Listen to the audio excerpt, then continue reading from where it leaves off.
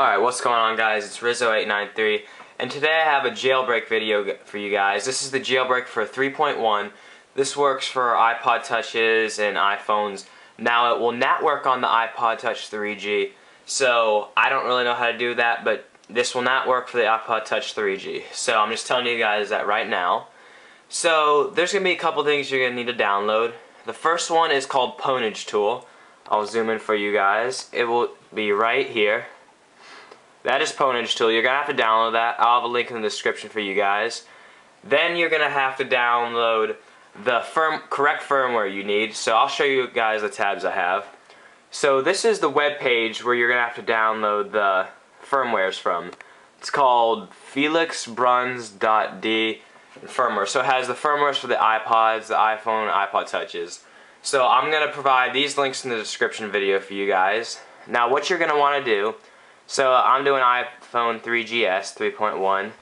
I'm going to want to download that one right there. Now they have a bunch of firmwares for you guys. The 3G, iPod Touch first generation 2G.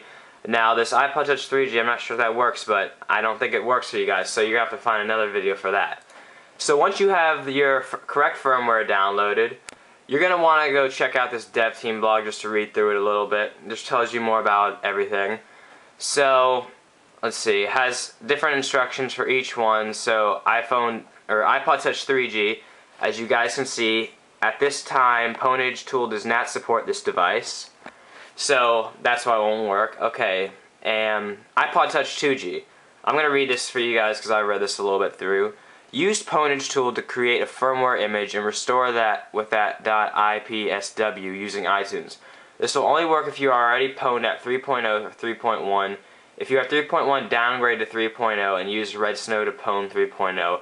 And then you have to upgrade the path using Ponage Tool. So I'm not completely sure how you downgrade. I believe BB's iPod Touch actually might have a video on that. I checked about it. I'm not sure, but I'm sure you guys can find a video on downgrading. I'm going to try to make one if I can find one. So just want to read that for you guys for a little bit. So that was all, just the dev team blog. You guys might just want to check that out, read it through a little bit. So now, once we're done with that, you're going to want to open up Ponage Tool. So there it is right there. Little black icon with the pineapple on it. So I'm going to open up Ponage Tool. And has a copyright thing. So it's going to give you a list of choices. You can use your iPhone, your iPod Touch 2G, or iPhone 3GS. Now, I don't know where the iPhone 3G is. It doesn't have an option for it. I'm not sure if it's supporting it or whatever. It might work on the 3G, it might work on the iPhone, either one of these two. I'm not really sure, guys, but I will be using the iPhone 3GS. This is the one I'll be using to jailbreak. So I'm not completely sure how to do the iPhone 3G. If I find out more about it, I will put just a little thing in the description box telling you guys more about it. So you're going to want to select the one you're using. I'm going to be using iPhone 3GS. Now click here to continue. And it's going to search for the .ipsw file. Now it found mine. Now if it doesn't find yours or it doesn't show up, you're going to want to go into expert mode and browse for the IPSW. So you can look for it, and let's see if it does that. Mine's in my desktop. It's going to be right there. So I would open that up. And then it's going to have a list of these like setup kind of things. Now if you are in expert mode because you had to actually go manually get the file, you're going to want to choose build right down here. And then you're going to click the arrow to continue. So save the custom.ipsw file. Save it to desktop. We're going to do that. And now it's going to be building the IPSW. So this could take a couple minutes depending on how fast your computer is and everything. All ranges. So yeah. So I'm going to wait for that to do that. If it takes too long, I'm just going to edit all this out and then I'll just come back when it's done. So when you're done downloading the IPSW file, it should take you back around to this area. So the next thing you're going to want to do is go to DFU mode. Now, you're going to have to connect your device to the USB.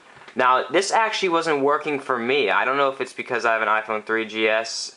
But I've seen people with just regular, the first generation iPhones, it was working for them. So if it doesn't work for you guys, then I will show you guys how to enter DFU mode. If it does work for you guys, it should show you instructions on how to go into DFU mode. So I'm just going to actually exit this out just to show you guys. So make sure make sure your iPhone is turned off. So we're going to turn that off right now.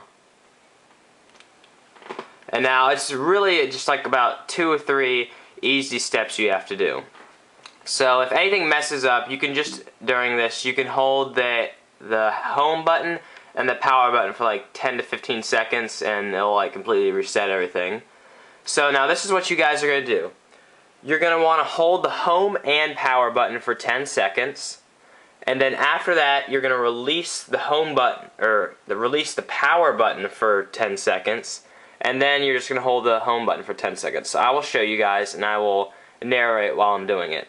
So hold the home and power for 10 seconds. 3, 4, 5, 6, 7, 8, 9, 10. Release the power for 10 seconds. 3, 4, 5, 6, 7, 8, 9, 10.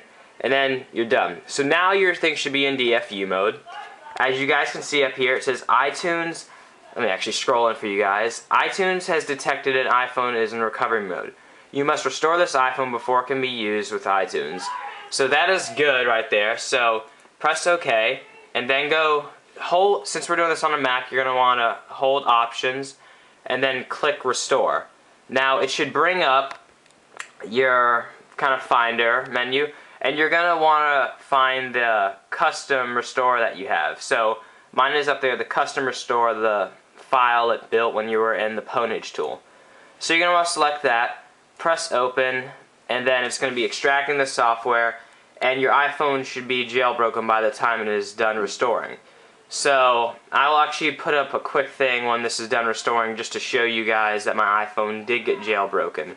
So, thanks.